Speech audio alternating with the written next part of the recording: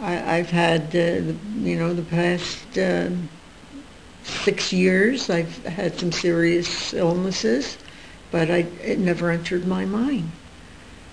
As long as my mind is clear, and it would have to be to ask for a physician to assist in ending my life. So I can't think of a single situation at this point. There's nothing in my mind.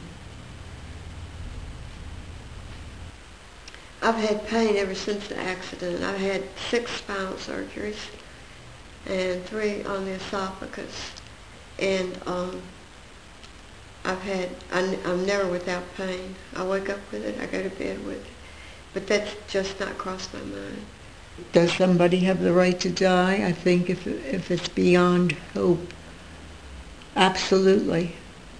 I think that God gave us life, and it's up to God to take the life when He's ready. We don't know what plans He has for us.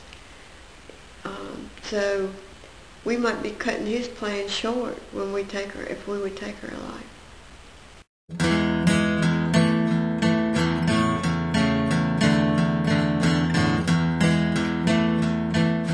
Euthanasia is a word taken from the Greek word for good death. I believe it was first coined by the philosopher Francis Bacon in the early 17th century. In today's world, it usually refers to either physician-assisted suicide or actual mercy killing, what's sometimes called voluntary euthanasia. The story of the struggle over euthanasia as a policy reform may just be the most contentious and divisive debate America has been engaged in over the last 100 years. To me, euthanasia means an active intervention by a physician or by a practitioner to enable someone to die. Euthanasia really coming from the words that would mean a good death, and there's really no such thing as a good death. For someone to take the life of another really would go back to the Old Testament scripture, thou shalt not kill. So to euthanize or to take someone else's life for less suffering would not be appropriate. Euthanasia would be terminating somebody's life before it would naturally terminate. Ending one's pain and suffering in a humane manner is my definition of euthanasia.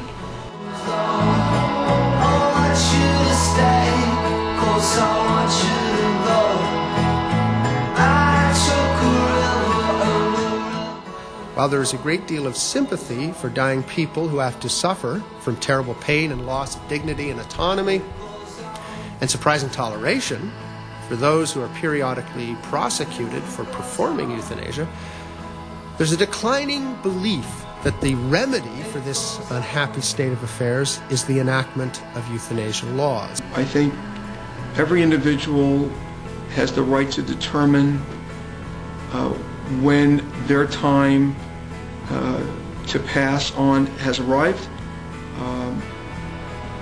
I don't think the physician-assisted suicide should encourage death, but at the same time, I think it should be a means by which patients can properly end their life when they've reached a point where they're either terminal or medical science has nothing further to offer and they're in intractable pain and suffering.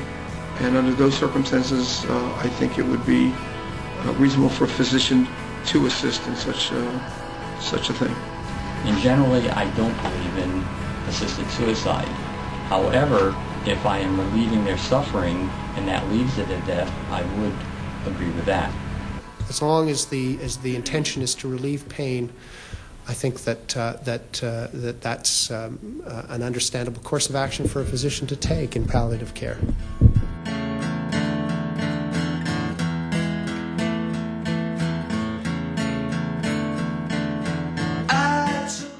When I counsel people who are terminally ill and they're ready to refuse all nutrition, there's nothing wrong with them doing that.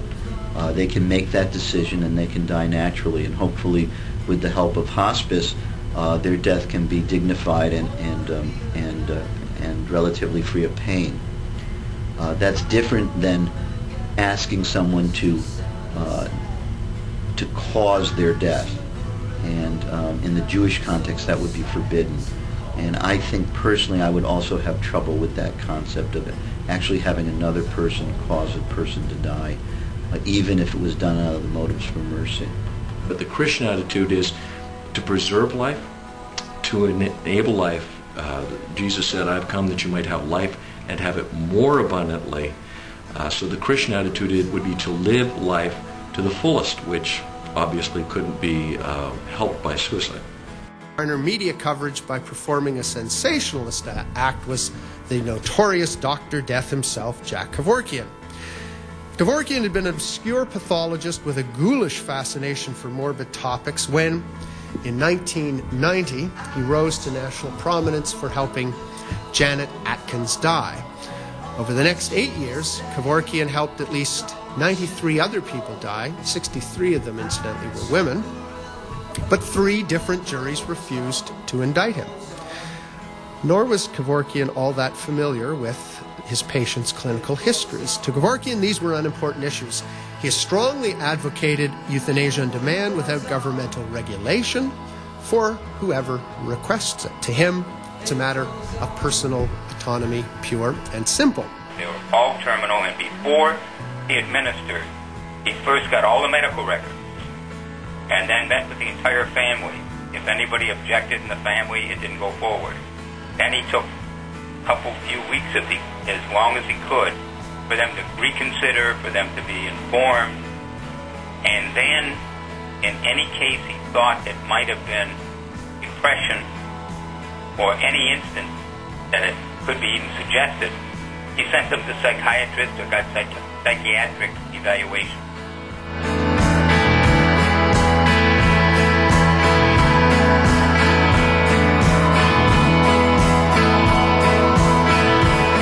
Just 10 years ago, things looked a lot rosier. Of course, the Oregon law had been enacted.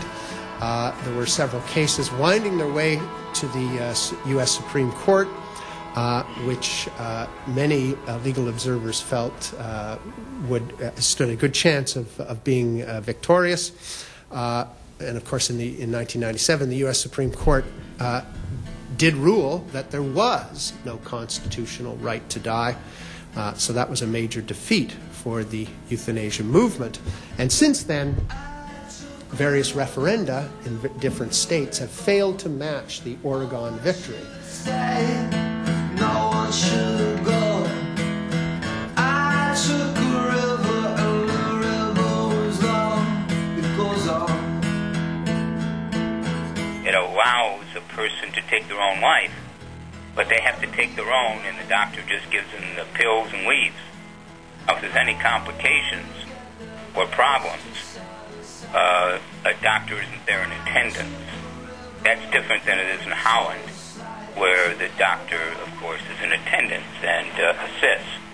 Because really, as I said before, it's a medical procedure and should be handled by doctors and not the person doing it to themselves or somebody else doing it to them. It goes on. It goes on. When we train to be physicians, we're trained to heal and treat. We're not trained to assist in suicide or promote death. And unfortunately, death is a part of life, and everyone who's reached the point of their life where they're suffering or they're terminal, those individuals should have the right to end their life when they feel it's time. The history of euthanasia in America suggests this is a simplistic diagnosis of a gravely complex social, political, economic, and cultural matter. Talk of a right to die raises the troubling questions. Once legalized for the dying, who can be denied such a right? Chronically ill but not dying? Pain-free patients who nonetheless feel their medical conditions leave them with no quality of life?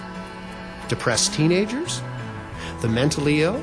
Handicapped children whose parents wish them dead? Infants With severe disabilities, where does the freedom to die end and the duty to die begin? The history of euthanasia in America reminds us that despite a century of intensive debate and passionate political battles, these questions remain largely unanswered.